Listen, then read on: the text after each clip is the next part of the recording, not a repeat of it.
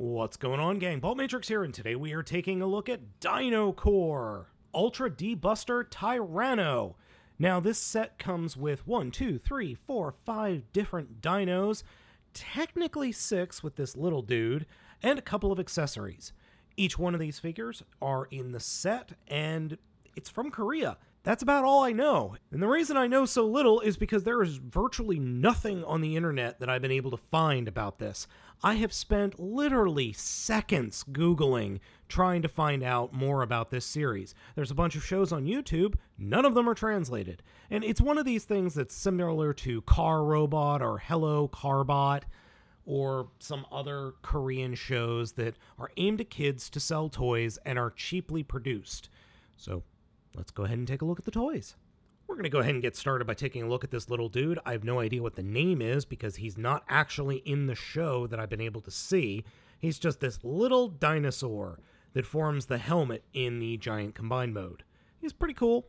Head is obviously, right here in the bottom of his mouth, so there is that.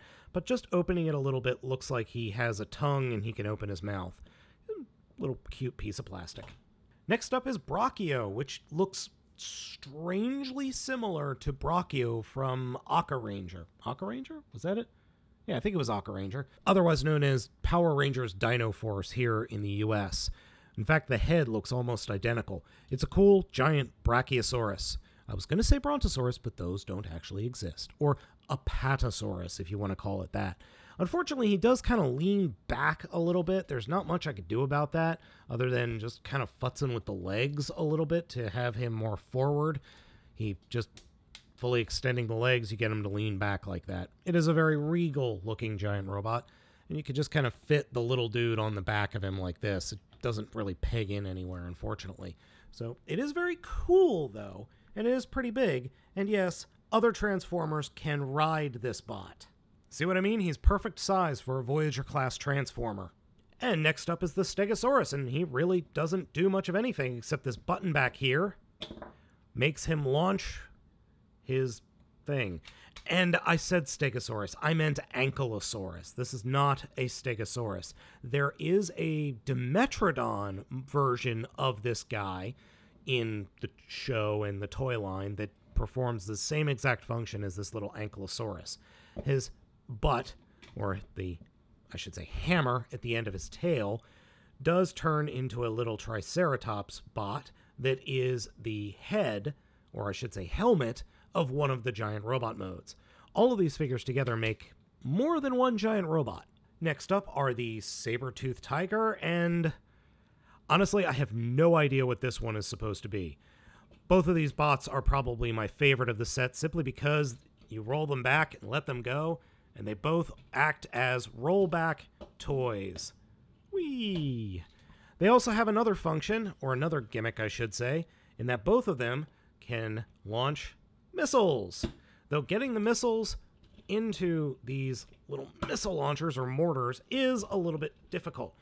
Quite a bit of force is required. Firing the missiles, however, is pretty easy. And they do go pretty darn far. And finally is the TYRANNO Core, who is, well, the core. He does have an opening and closing mouth. It's pretty well put together. You do need 2 AAA batteries to make lights and sounds, and those are activated thanks to 2 of his accessories.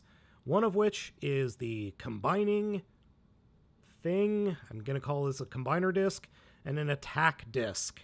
Now, each one of these discs can attach to or slide into this unit, which is meant to go on or peg into the summoning gimmick that the toy line comes with. Unfortunately, you have to buy that separately. It doesn't come with this set. So, little storage solution there.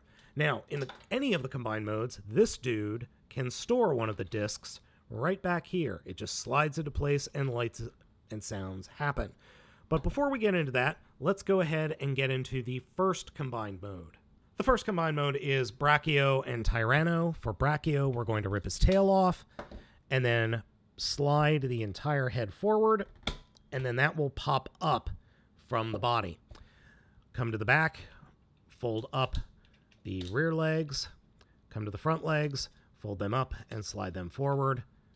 Place the figure down, or I should say before you place the figure down, reach behind the legs or the chest of Brachio and flip out these blue sections and point them forward.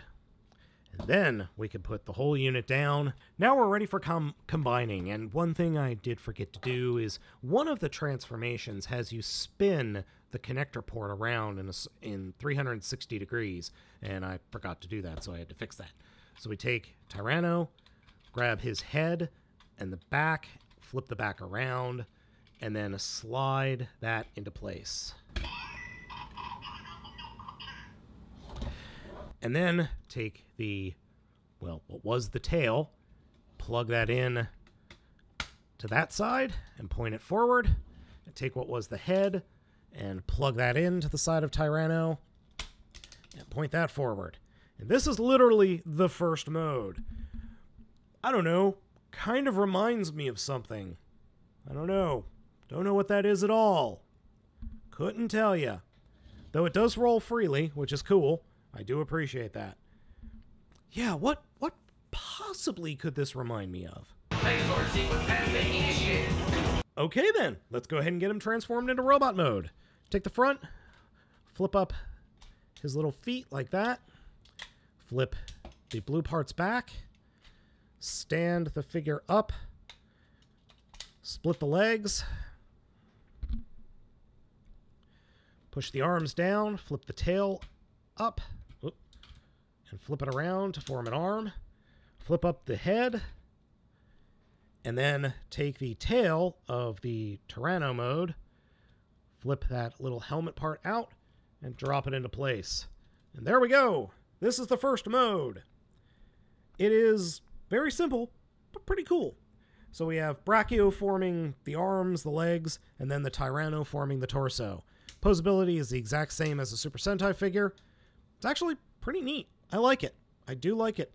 I think it's, well, it's fine. Now, the next mode is actually just using Stego and these guys. So for Stego, we will take his feet, fold them up, and then pull off his helmet, extend his tail, pop the original helmet off, take the new Stego helmet, flip out the tail, and drop it into place, remove an arm, and then flip the tail around, and then we can place this back on his butt, like that, and we could place the original tail back, and then attach Stego as an arm. I keep calling him Stego! Ankylo! Sorry, Ankylo. It's an Ankylosaurus, not a Stegosaurus. And there we go. This is his next mode, which I like to call Puncher mode, because punching happens. The head sculpt is cool. I like the new helmet. It works. It's nifty. Now, I'm going to go ahead and drop in the attack thing, and that slides in to this little slot back here, and you want to make sure that these little tabs are pointing down, because we'll get some lights and sounds that are kind of lame, actually.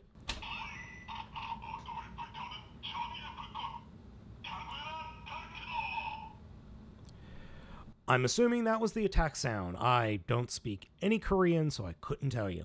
Alright, so now we're going to get into the final combination.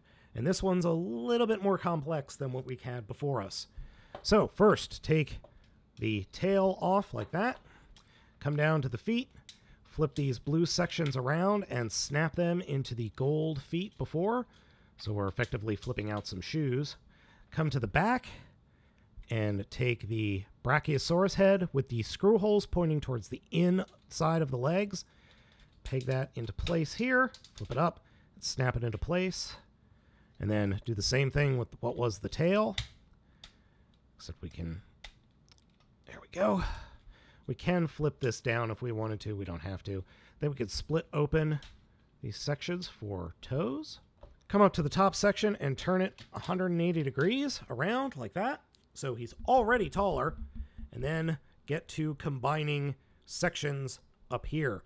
First of which, we're going to take purple, turn it around, fold down the mortar, and plug it into his right shoulder. And then take Tiger, do the same thing, flip down the mortar, peg it into his left shoulder. Then take Ankylo and split him apart, flip out the fists, and then these sections will peg into either side of the mortars, like so. And then we can attach the Triceratops to the back there. And I might have that backwards, actually. Nope, I did have it right. And finally, we take this dude, flip open his tail, flip down the giant robot head, and this will slide right on top of that head, like so. And here we have BUSTER TYRANNO. I'm sorry, Ultra BUSTER TYRANNO. The overall look of the thing is freaking awesome. I love the look of it. It has a very Power Rangers vibe without being Super Sentai. It's a really, really neat idea and executed well. The plastic feels incredibly good, and the overall look of the figure is just cool. Does have posability forward and back, in and out, and the legs are a little posable, though he does not have any knees that I've been able to find at any point. Lights and sounds are activated by a different disc. We will put on this disc, and we can just reattach the tail back here if we want. I mean, you don't have to, but I like to do it anyway. So let's see what that makes noise of. Yeah, that was good English.